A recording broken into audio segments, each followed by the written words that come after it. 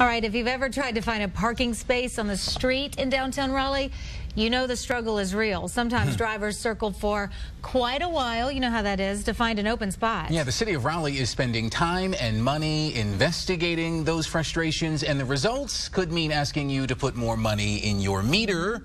Heather Wallaga looking into that for us. She's live along McDowell Street. Hopefully she found parking. Heather's going to tell us how much we could be forking over.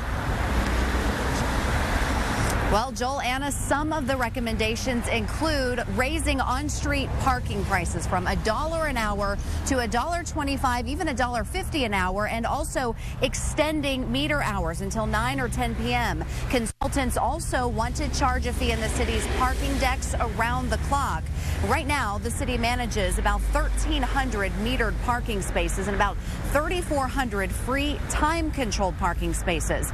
But the study found things like new residential developments and expanding nightlife and special events are putting a strain on the existing parking system downtown. And 93% of the city's deck parking is leased out, leaving few spaces for future growth.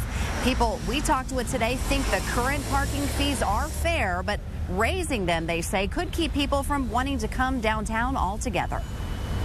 I do rely on it for any guests that come to my apartment, and then it becomes a struggle of having to move my car and having to fill a meter and having to go back and fill a meter again. So I think if they raise it any more, then they might start having some issues. I think for this city, that's too expensive. There are not much attractions also here, right?